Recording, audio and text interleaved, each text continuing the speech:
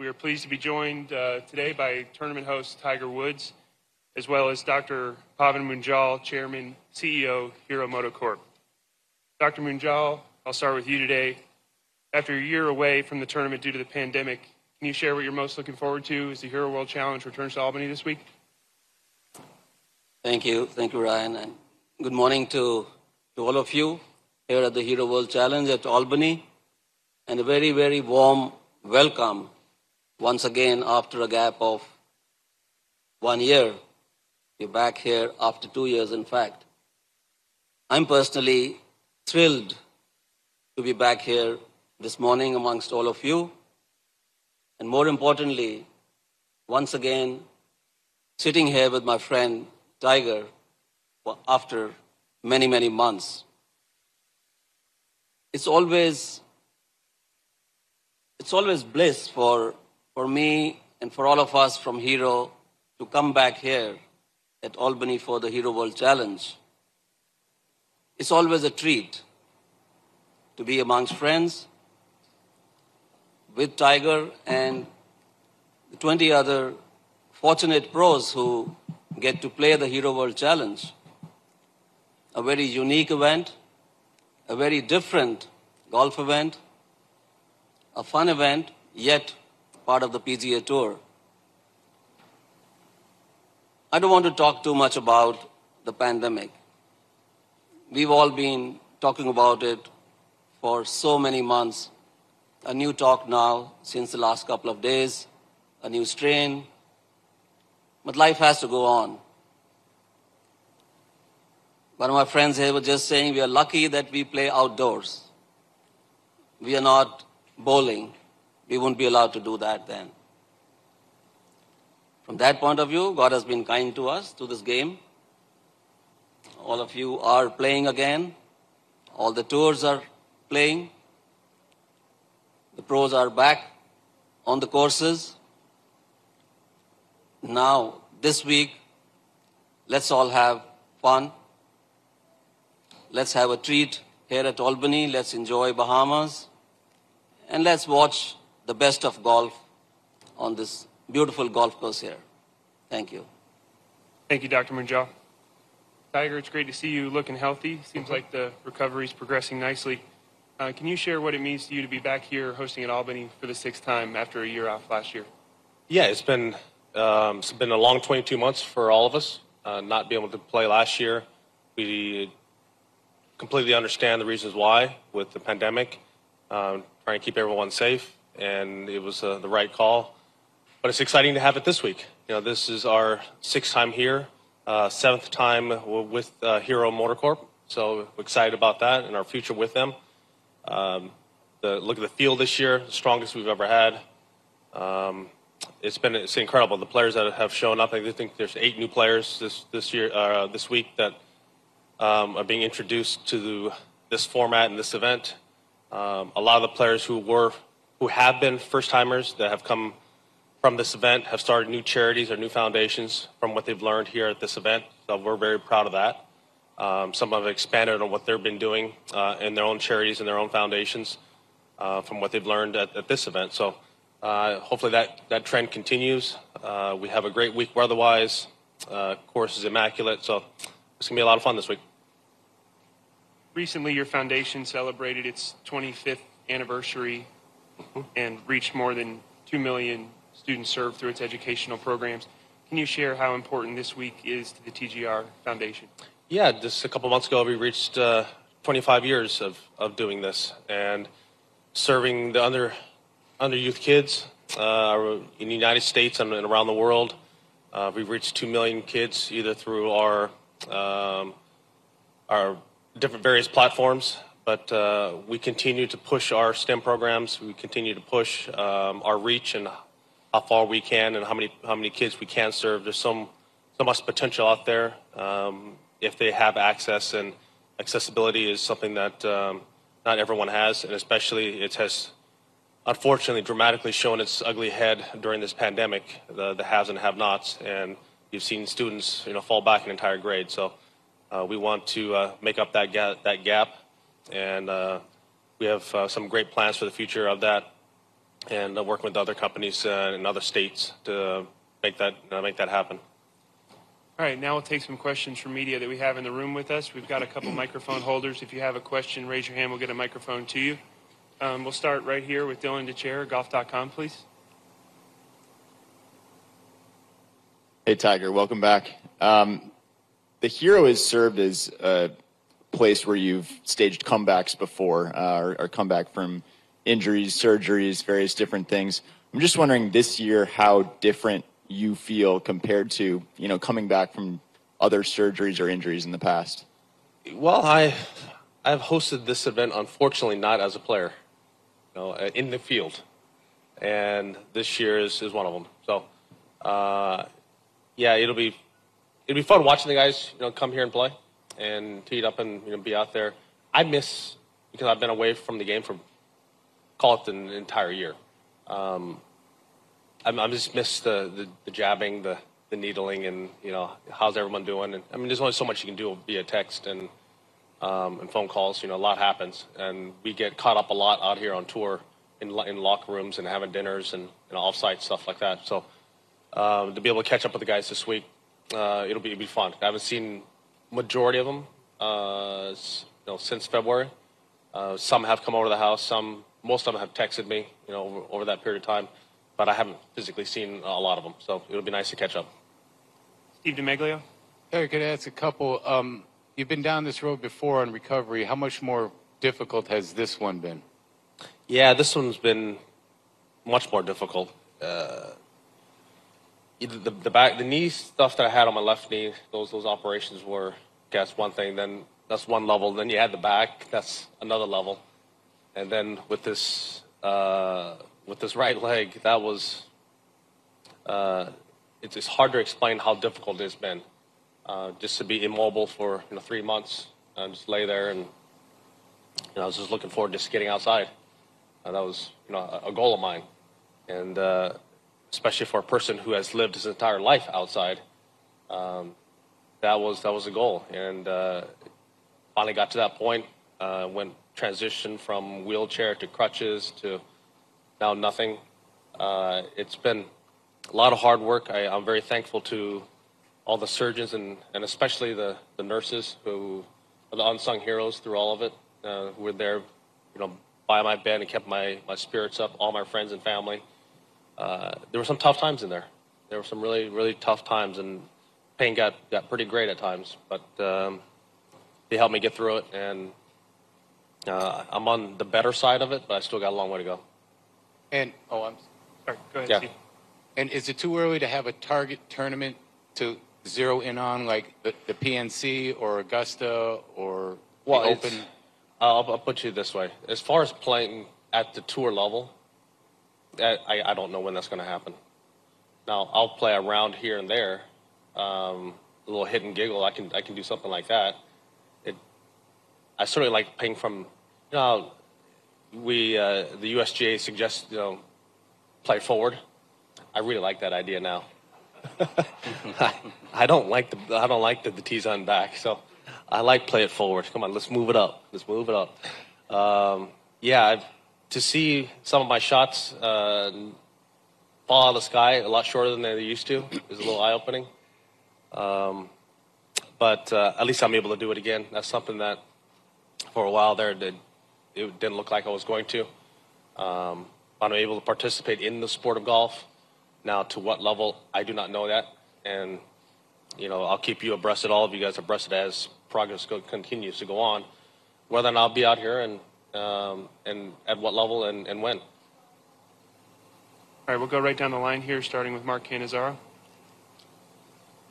Hey, Tiger. I'm wondering what you remember of the accident. Obviously, we all saw the result, and it looked so horrifying and scary. And I have a follow-up to that. Yeah, all those answers have been answered in the investigation, so we can read about all that there in the post-report. And can you speak about what some of the most difficult moments were in these last 10 or 11 months for you? I mean, you skimmed on it a little bit, but what were some of the times that were most difficult? Well, I think that it's just laying there. I'm laying still, and I was in the hospital for only 3 weeks. But I was in a hospital bed for 3 months. So that in itself is difficult. being assisted everywhere I go, not be able to move anywhere. As I said, just looking forward to just getting outside. You know, eventually I got to a point where they could wheelchair me outside safely and I could feel the sun. You know, that was a milestone. You know, it's little things like that that added up. And then eventually when I started crutching around the house, I built a really nice house, but I didn't realize how big it was until you start putting crutches on. Yeah, there were times where I had to take breaks, but I tell you what, though, there's a point in time where my triceps got pretty jacked, so that was a lot of fun. But as a whole, it's been tough at times, yes, some dark moments, but then again, as I was making progress through it too, you know, I could see some light, and that was giving me hope. I'm able to participate more with my kids and their activities, and more, and just in life in general. So I'm on, as I said, I'm on the positive side. I had a couple of quick ones, Tiger. First of all, do you recall the day you first walked without crutches? Say again? The day you first walked without help, without crutches, or? It was probably about 2 months after the accident. Yeah. No, 2 months after the accident, before I walked with crutches. I was in a wheelchair. I don't know. I meant when the first time you were able to walk like you did coming into this room without. Without? Yeah, that's what I meant. Well, I did it probably maybe a little earlier than they suggested. And secondly, you've had, I've lost track, 9, 10 surgeries before this. I had 5 knee, 5 back, so 10. Even 10. None of them involved the kind of trauma, the kind of adrenaline-induced fear that this one involved. And I'm just curious if you ever have any flashbacks to that. Do you ever think about it? Do you ever have any memories, anything like that? I don't. No, I'm very lucky in that way. Next question. Spinal fusion surgery, you needed to climb Mount Everest again, and then yesterday you said that you don't really, that you might not have the body to do that. What has that shift been like for you mentally and personally? Well, I've made the climb up there a few times, and I've had a pretty good run in my career, and I just knew that once I came back from the spinal fusion surgery, I still had my hands. The only thing that was holding me back was my back. And once I realized that was good and it was solid, I wasn't gonna have the zinging down my leg. I wasn't gonna have the drop foot anymore. You know, I wasn't gonna have any of those issues. Okay, well, can I make a swing? Yes. Ooh, I have power. Didn't think I'd have power. All of a sudden, I would play at home and I would shoot scores, not the 77s and the 78s, and they were in the mid-60s without really trying. Like, okay, this is new. Let's see if we can push this a little bit further. So I came back here in 2017 and played in the Hero event, and took full advantage of all the players in the field and their world ranking points. Because I think I was 1299 at the time, so was able to climb in the world rankings because of that. And then I started back in 18 and started playing a little bit more. I started building, and once I started building, I realized that after Tampa that I could win. Okay, and then I proved to myself that I could take the lead in the British Open. Okay, well, I could close, even though I did not win, I closed pretty good at the PGA at Belle Reve.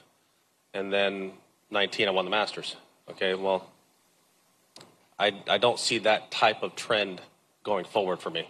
I won't have the opportunity to practice, given the condition of my leg, and build up. I just don't. So it's going to have to be a different way of doing it, and that's okay. And I'm at peace with that. I've made the climb enough times. And then just one quick one. Have you played golf holes, like a full hole or 18 holes since the Yeah, I play full holes. Yeah, but not for my team markers. Okay. Next question from you and Murray, and then we'll go back. Hi, Tiger. You've spoken and again there about your career being different and being reduced and probably curtailed. But this is because of an accident and because of injury. It's not because you reached 75 years old. Is that easy for you to compute in your mind, or is it difficult that you're going to be stopped or pulled back because of No, external it's factors? very easy given the fact that I was able to come back after the fusion surgery and do what I did.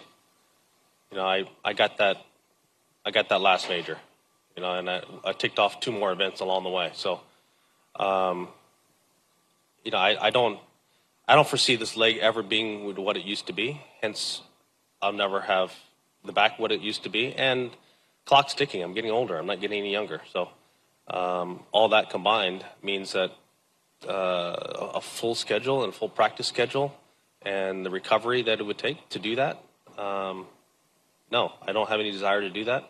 But to ramp up for a few events a year, as I alluded to yesterday, like Mr. Hogan did, he did a pretty good job of it. And there's no reason why I can't do that and feel ready. I may not be tournament sharp in the sense that I hadn't played tournaments, but I think if you practice correctly and you do it correctly, that I've come off surgeries before, I've come off long layoffs, and I've won or I've come close to winning before. So I know the recipe for it. I just got to get to a point where I feel comfortable enough where I can do that again. I have one question for Mr. Munjal and one question for Tiger. Let me start with Mr. Munjal. Mr. Munjal, you have been friend with Tiger for a long time and you have known him for a long time. What is the one character trait in him that you really admire? That's a tough one, though. But clearly, his resilience and desire to come back, fight back. Tiger, I wanted to ask you, speaking to so many people before this tournament and even, before when you were playing in your heydays, if I would ask someone that, what do you think of Tiger at a major? 90% of them would say that he would win. Now when I ask people, more than 80-85% of them still think that he will be able to come back and win a major. What does that kind of expectation mean to you? I mean, and do you feel a little afraid that you might let down almost billions of people, of your fans, if you don't do that? Well, I think it's awfully flattering that people think that highly of my game. You know, I think I've proven that I can play this game at a high level for a long period of time. And it's awfully flattering that they think that I can come back from this and win tournaments and, as you said, win major championships. For that to happen, I have a long way to go. I mean, I have a long way in the rehab process of this leg, and it's not the fun stuff of the rehab. You know, it's just reps and, breaking up scar tissue and things that really hurt. So that part of it's not going to be fun, but the challenge of it is. I enjoy the challenge of getting in there and trying to push it to the next level. Sometimes it's 2 steps forward, 1 step back, but you got to go through it. I enjoy that part of it, and maybe one day that it'll be good enough where I can get out here and I can compete against these best players in the world again. We'll take 2 in the back right over there, starting with Bernie. Tiger, good to see you again at the golf tournament. Thanks, Bernie. I was going to ask you, are you in any pain sitting in there now? Yeah. Okay. I don't want to get too personal, but what are you experiencing there at the moment sitting there? My back hurts and my leg hurts. Yeah. Can I ask you, probably answered this question a little bit already this morning, but what gets you through these dark patches you've had in your life? What does it say about your character? Well, it's having a great support system, great friends, great people around me that are positive and upbeat. But it's also the unfortunate part, experience. I've gone through tough procedures before in the past and then been sidelined and have had to recover. And having that past experience has helped. And just understanding the patience of timelines. Then when someone says that, like when I blew out my ACL and broke my leg, it was, you're out for 9 months. Well, that's kind of a bummer, 9 months without it, coming back to sport. Okay, well, then back fusion surgeries, knee operations, and all those different timelines. Just understanding that having the patience, within those timelines, how much can we push and how much we can't push. That's you have to push until it hurts, but then you can't go overboard. You know, that's the hard part. But I've had so much experience in that regard that, yeah, I know. Okay, we've taken it a little too far. Let's pump the brakes. We'll stop it right here. Okay, you haven't pushed me enough. Now this is a good day. Let's continue to go. Good to have you back, Tiger. Yeah. Good to have you back. And one question for Tiger and one for Dr. Munjal. Tiger, you've often spoken about your children, Sam and Charlie, for whom you want to play golf or to be able to play golf with them, Charlie in particular. This is the first time that they are seeing you go through what you're going through right now. Before that, they were far too young. So, like, what's been their reaction and the way you're trying to kind of get back to the golf course, especially for Charlie?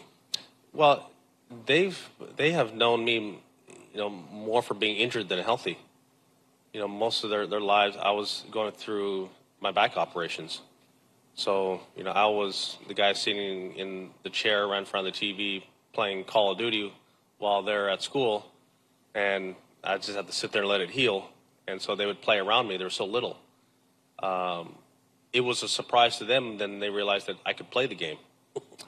So that's why the Masters was such an important family moment for all of us, for my mom, Sam and Charlie, all my friends, because that's what they've seen. That's what they've grown up with. They don't remember any of the other times because they weren't alive yet, or they're too young to remember. So in this case, it's like, back to normal again. Dad's not able to move. And so little things like that, to be able to go out there and do activities now with them, to watch my daughter play her soccer games and Charlie to play tournaments, and to talk to them about it and to see them grow up and hear the verbiage that has changed, you know, as kids grow up. A little bit of an eye-opener at times to hear the words that come out. I'm definitely not in the know on a lot of things. I'm not the hip, cool dad at times. So I'm trying to keep up with that. The lingo changes very quickly, so I'm trying to keep up. Dr. Mitchell, so you've known Tiger now for 7 years. You joined hands with him at a very crucial stage, when, a lot of people were thinking whether Tiger's going to be Tiger once again. He did. In this last, say, 10 months or 8 months since February, what's the kind of interaction have you had, and what kind of expectations or hopes that you had for him, and how have they been? I've been interacting with Tiger on messages, talking to him off and on. Clearly, we all know what happened and what he's been going through. And I understand, like you do, that to come back from this kind of an injury, this type of an accident, is something which is not impossible, but very, very difficult and very tough. As I just said, that one trait in Tiger that I best admire is his comeback, his resilience, and to fight back. Having said that, my only hope has been that he gets well, gets better, be with his family, and keep doing the good work through his foundation that he's been doing. And I've said this in the past, that my association or Heroes Association with Tiger is not around his current game or his current form. It is because what he's done in the past for the game, through the foundation, for sports in general. That's what I admire, and that's why the connect. Tiger, I know you said earlier that it's difficult to put a timeline on a return, but an event like the 150th Open at St Andrews next year, given your history with the Open, your history with St Andrews, how much would that be an event you would like to be ready for? Yeah, I would love to play at St Andrews. There's no doubt about it. It's my favorite golf course in the world, and to be a two-time Open champion there, I would just like to this. Just even being a part of the Champions Dinner is really neat. From my first one in 2005 was my first one I got to attend the Champions Dinner. it was pretty neat to be a part of. And Peter Thompson was still alive, and I sat right next to him, and to hear him tell the stories of when he came over and he played, and shots he played, and where he won, how he did it. It was awesome. Those are things like at the Masters. You just, those dinners are priceless, and those stories, and listen to them talk about how they played and when they played it and what they did, and it's just an honor to be a part of a room like that. And yes, I would love to be able to play that Open Championship. There's no doubt about it. And this physically, and hopefully I can. I got to get there first. Okay, the tournament's not going to go anywhere, but I need to get there. Steve? Tiger, your 46 is coming up in 30 days. Is that still Thanks. Is that still a day you look forward to, or is it just another day, or how do you approach your one more year around the globe? Well, 4 more years, I'm in the cart. No, it's this year's been a year I like to turn the page on, and it's been full of some tough memories and some tough times, but also some great times too as well. But again, it would be nice to turn the page. Doug? I had a couple more things, Tiger. Best case scenario in the process of your recovery, and you can play pick and choose limited tournaments a year. How determined are you to win again? Well, I got to be good enough to do it. Okay, so I got to prove to myself in practice that I'm good enough. I'll chip and putt any of these guys, but the golf courses are longer than just a chip and putt course. Okay, we're not going to be playing the par 3 course at Augusta, to win the Masters. So I got to get a little bit bigger game than that. So as I said, I got a long way to go in the rehab process to be able to do something like that. Did you just commit to the par 3? No, I committed to that I can play courses of that length. I got you. Now, if a tour wants to not have golf courses lengthened, they shorten up that much to make it more difficult, and that's fine by me. I have no problem with that. If they want to go back to wooden shafts and feathery balls, okay, I'm cool. And just a couple more that might be not that easy for you to answer, but even playing a limited schedule, if at all, or not playing, what is your value, do you think, to the tour? What can you still bring to the tour, just being who you are and what you've done? Well, I think that I host the Genesis event. I host this event here, the Hero World Challenge, and I think that those 2 events alone is a lot. I'm friends with majority of the players that are atop of the world rankings, and they text, call, FaceTime, do a bunch of different things, and I can still be a part of the tour, yes, even though I'm not playing in it. And then lastly for me, and this was going on way before the accident, but this push toward a new league or various new leagues, and it made me curious if a player came to you for advice on whether they should join Greg Norman's league or whatever he's got going, what would you tell him? Well, it's going to be his decision, period. I have decided for myself that I'm supporting the PGA Tour. That's where my legacy is.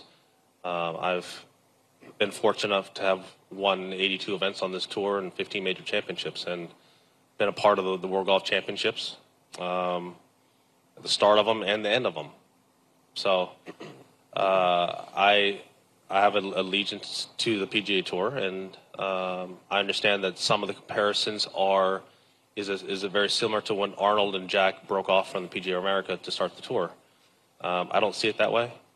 I think the tour has done a fantastic job. Jay's done an unbelievable job in a very difficult time during the pandemic. When we had there was ample opportunity for players to leave, but we were the first sporting tour to start. So with that, yes, did we have some protocol issues at times? Yes, we had to learn on the fly, but Jay and the staff have done an incredible job of that, and so. I think the tour is in great hands. They're doing fantastic, and prize money is going up. It's just not guaranteed money like most sports are. It's just like tennis. You got to go out there and earn it. Mark? Tiger, I think over the last a bit of time. We've seen you kind of humbled by getting through the back surgery and being able to make that comeback that you did and whatnot. I'm just curious, when you got on the other side of the surgeries and all the stuff that went on in February, and you realized the depth, you probably saw the pictures and whatnot of how bad the accident was, did you feel lucky to be alive? And is that part of why you're kind of at peace, as you speak to us now about going forward? Yeah, I mean, I said it yesterday. I feel I'm lucky to be alive, but also still have the limb. Those are two crucial things, So I'm very, very grateful that someone upstairs was taking care of me. That I'm able to not only be here, but also to walk without a prosthesis. Daniel? How realistic was amputation as an option? What's that? How realistic was amputation? Like, was that really Yeah, discussed? it was on the table. And my other question is, I forgot. Go ahead. All right, Brian on the right. Tiger, 25 years of the foundation. Where am I looking? Sorry. Right over here. Yep. Also, 25 years since the 97 Masters. How do you look back at that event differently now than you did when you won it 25 years ago? Yeah, our foundation work, my dad and I started the foundation 25 years ago. I won the Masters there 25 years ago, and also,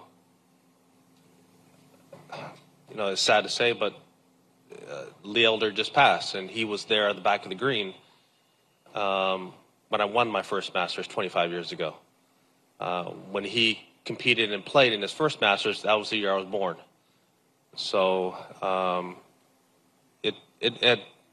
those 25 years have gone by in a blink, but those are 3 significant moments that happened all at once within the same year.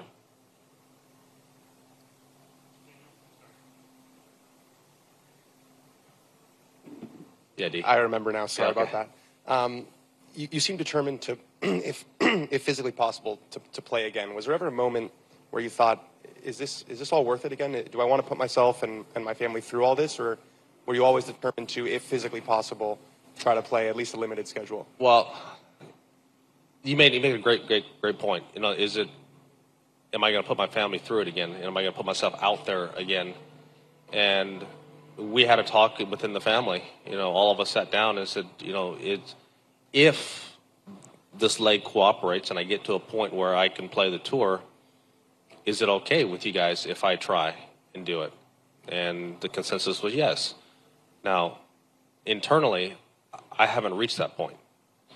I haven't proven it to myself that I can do it.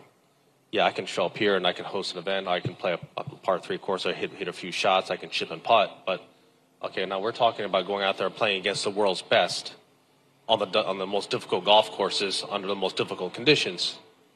I'm so far from that. Now, I have a long way to go to get to that point. Now, I haven't decided whether or not I want to get to that point. I got to get my leg to a point where that decision can be made. And we'll see what happens when I get to that point. But I got a long way to go with this leg.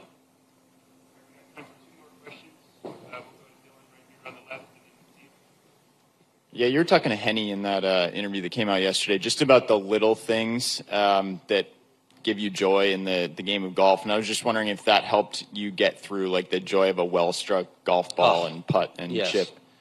Yes, it did. Well,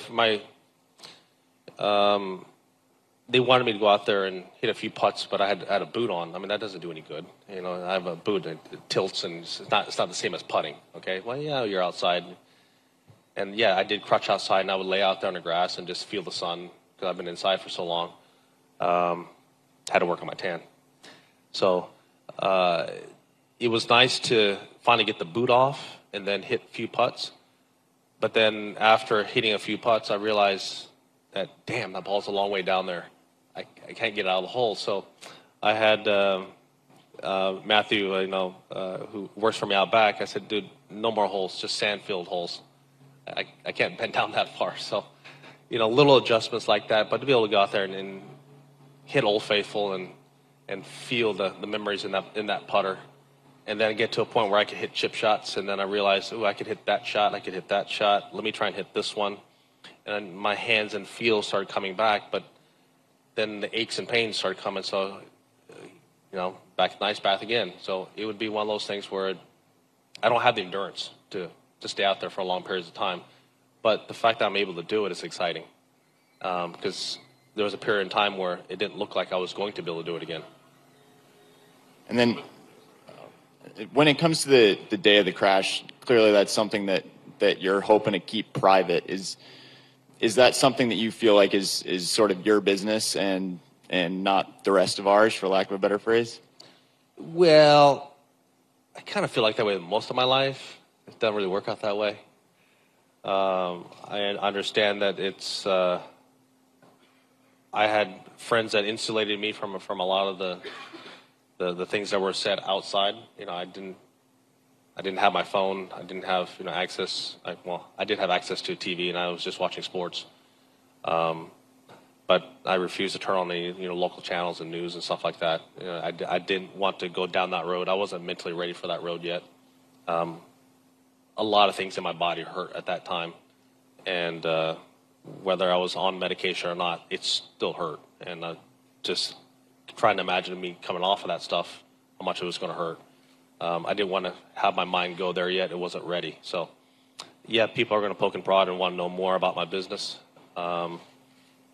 I understand that, and just as long as they don't go into they can poke and prod at me all they want. Just stay away from my family.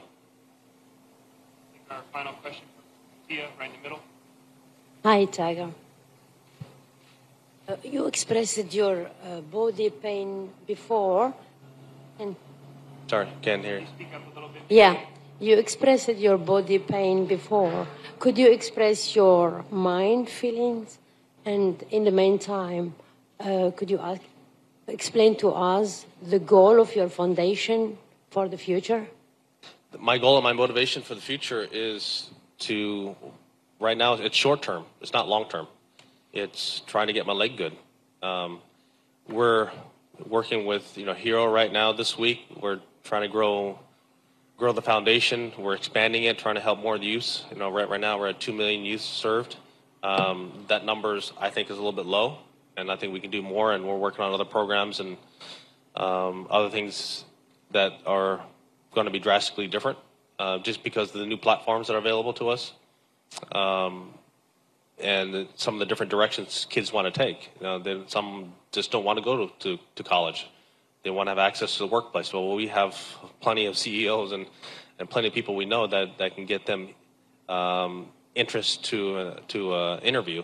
So let's help them with that. So yeah, so there's a lot of immediate stuff that I have been working on with the foundation. Haven't been thinking a lot of long-term golf stuff, just because I need to work on the short term and get this leg right before I can even put my mind there. All right, that's all the time we have. Thank you, Tiger, and thank you, Dr. Munjal. Thank you.